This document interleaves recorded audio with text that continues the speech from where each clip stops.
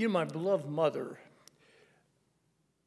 made reading the most important thing a human being could do. And she did not have a college education, though she lied about it and said she did. But one thing she did was she insisted to her kids, we went to the library every week, and we checked out as many books as we were allowed to.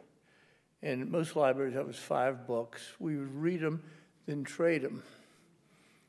And so we got to read 10, and as the family grew, my God, we were reading, 25 books a week as the family kept enlarging. But it was my mother who made me love literature almost immediately.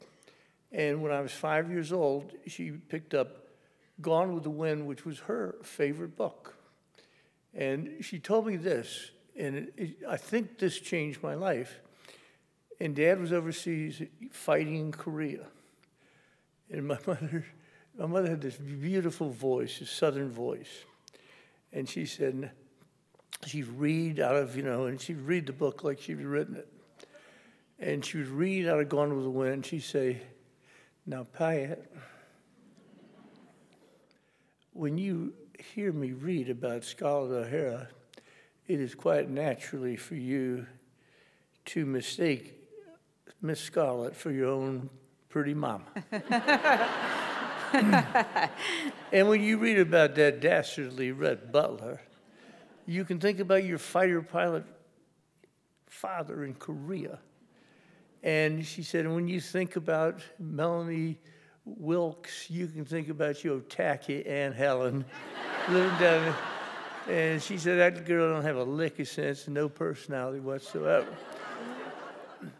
But from reading this book, and I did not know at that time Mom was so poor and grew up in such poverty, because she lied about that too. But when she read that book, when she did that thing of every character in that book, my mother could associate with somebody we knew. It was the first time I knew there was a relationship between life and art. Yeah.